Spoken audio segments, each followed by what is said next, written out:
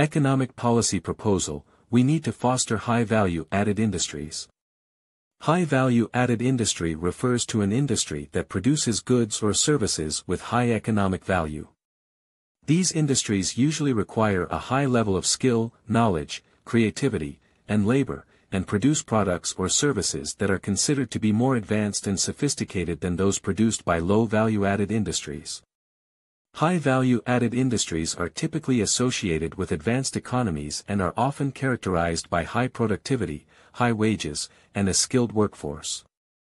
Some examples of high-value added industries include: 1. Biotechnology industry, an industry that produces pharmaceuticals, biocement, bioplastic, and other products using life science technologies.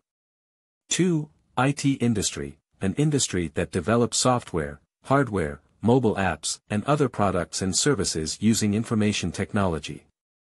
3. Robotics industry, an industry that develops robots, robotic services, and robotic software using artificial intelligence, automation, and robotics engineering.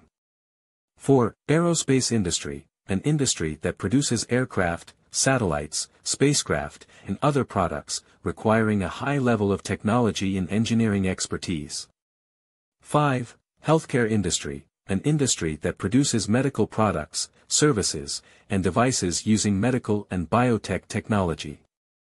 6. Renewable energy industry, an industry that produces electricity using renewable energy sources such as solar, wind, and hydro, and is considered a future sustainable energy industry. Other industries such as 3D printing, smart city, and nanotechnology can also be classified as high-value added industries. In general, high-value added industries are seen as key drivers of economic growth and job creation, and are considered crucial for the development of advanced economies.